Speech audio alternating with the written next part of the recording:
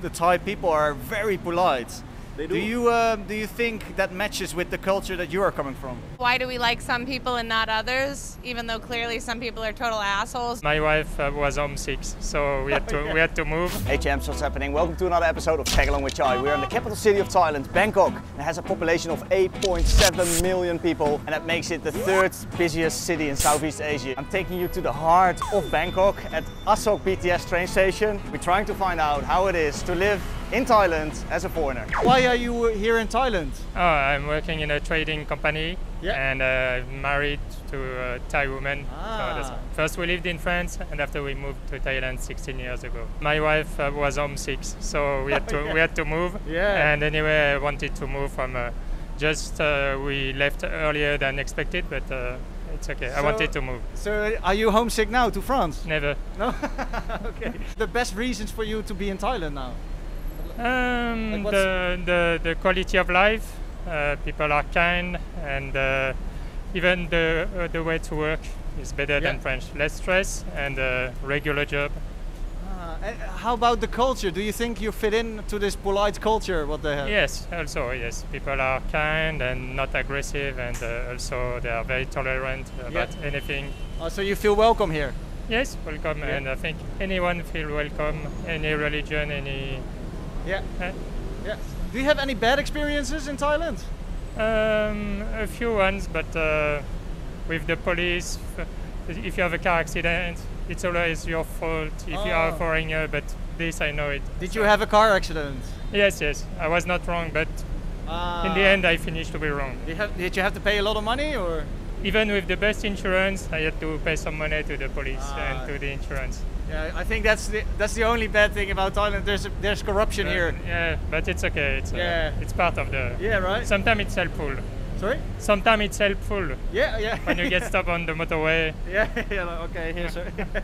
Okay, thank you for your time. Do you have a message? Because I'm making this video really for the people that are deciding maybe to come to Thailand or to Bangkok. Do you have a tip or like some advice?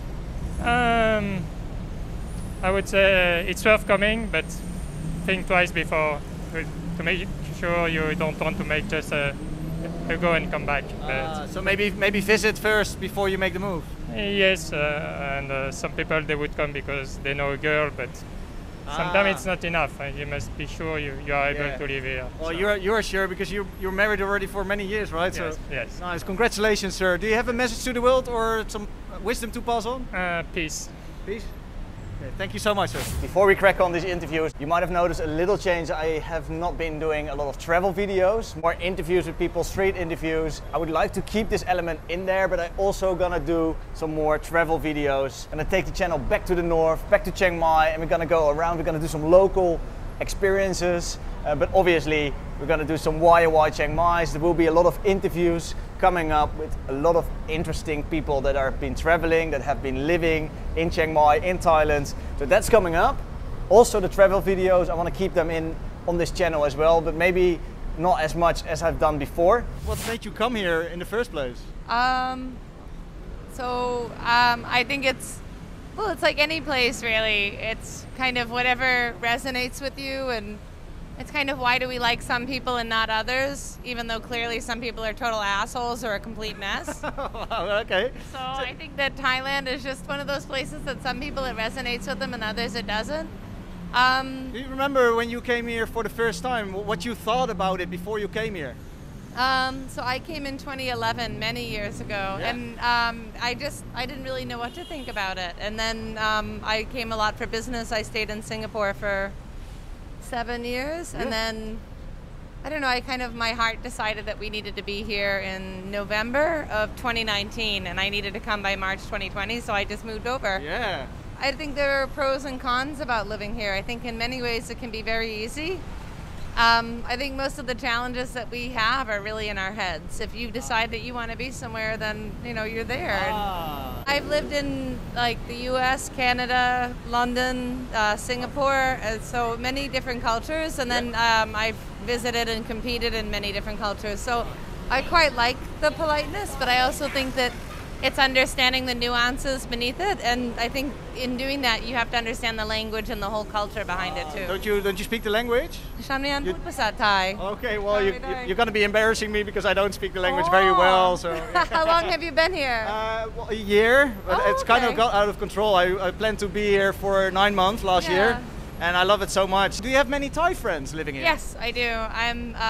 I have a lot of friends from Thailand, probably across the divides. Okay. So very wealthy, high, so very rustic, villagers. Yeah, Oh, yeah. really? A lot Okay, of gangsters, monks, Muay Thai fighters, business people, everybody. Well, you got also gangster friends, let's say. Yeah, they took me fishing and they offered to tattoo me, but I declined the tattoo. Oh, that's so But I good. got fishing. I caught fish. Wow. Yeah. Oh, thank you for sharing that. You're welcome. do, you, do you have a message to the world or some wisdom to pass on? No, I think it's that, you're responsible for your own happiness. Stop getting in your own way. Thank you No so much. worries. Thank you. Bye-bye. Can you remember still before you came here the first time, what did you think of Thailand and did that match your expectation? It does. I was looking for a job in the hospitality business, and then it took me a while to find a suitable position. Yeah. But then finally, I was successful to be hired by a hospitality management company in Bangkok. So I started my career here and really enjoy it. Did you work in the last few years also in hospitality?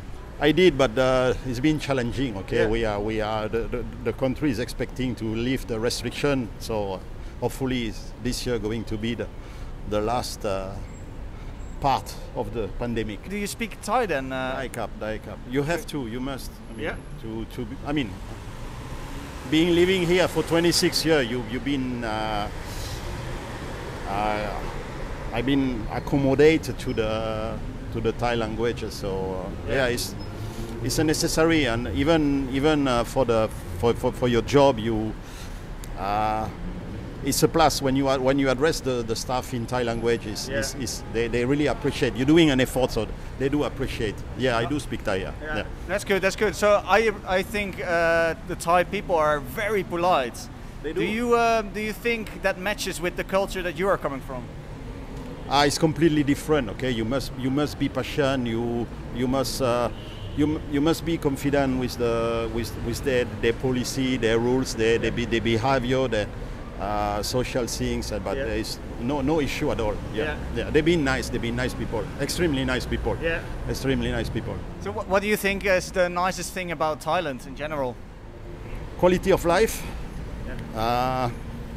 You got everything. I mean, you flew down to Phuket. You have a nice beach resort. You can go to up country. You have a hilly Khao Yai area. You go to the north of Thailand. Is another thing. So you got everything, and you are away from 2-hour flight from Hong Kong, 2-hour flight from Singapore. So it's it's also very central in Southeast Asia. That's right. Playing golf also is it's a paradise here. You have more than 120 international golf courses in Thailand. So okay. How about Bangkok? Does it have good golf courses as well? Fantastic.